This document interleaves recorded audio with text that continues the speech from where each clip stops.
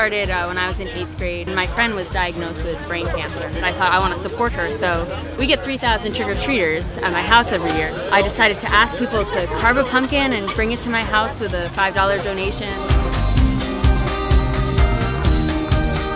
I didn't really expect my whole town to support me so much, but they really have.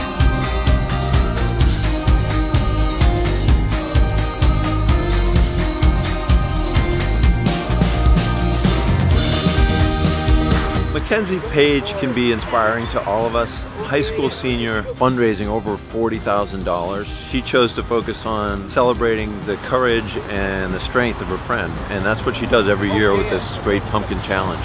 She's a hero of optimism.